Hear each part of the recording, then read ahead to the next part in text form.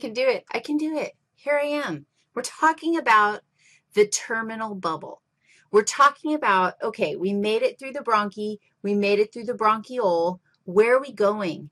You guys, we're ending up in the alveoli. Alveoli are bubbles.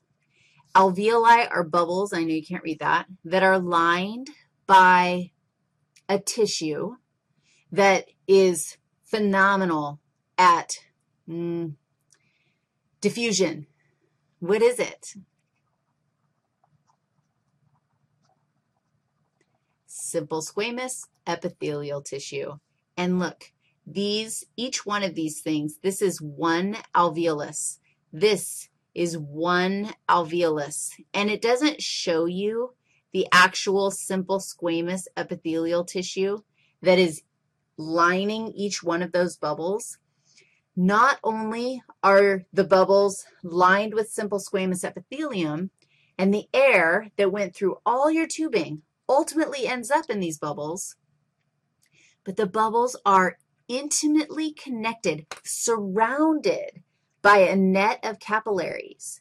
And this allows the blood to come in very close contact with these bubbles that are extremely thin, allowing for very quick diffusion and gas exchange. So carbon dioxide that is found in the blood travels into the alveoli, and oxygen found in the alveolus travels into the blood. And it happens, take a breath. Done. It happened like halfway through my breath. My blood and my air switched gases. And then I breathe out, and the carbon dioxide is gone, and the oxygen is in. Like, really, it's that fast. It's amazing. What else do you need to know about the alveoli? I'll tell you something about alveoli. Are you ready? They're elastic.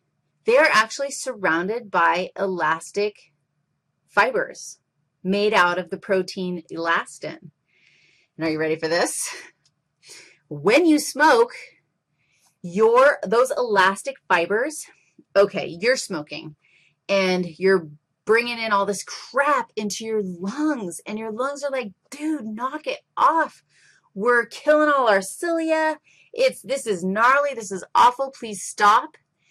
And you get a whole bunch of macrophages, which are immune, like amoebas, that come into your lungs, and they hang out in your alveoli, and they say, oh, my God, if you have crap that gets all the way to your alveoli, hey, you want to smoke? Awesome. We'll eat the crap that comes in there. And so they just start yumptializing all the cigarette poison that you just put in there. They're getting it all out. They're yumptializing it. But guess what happens?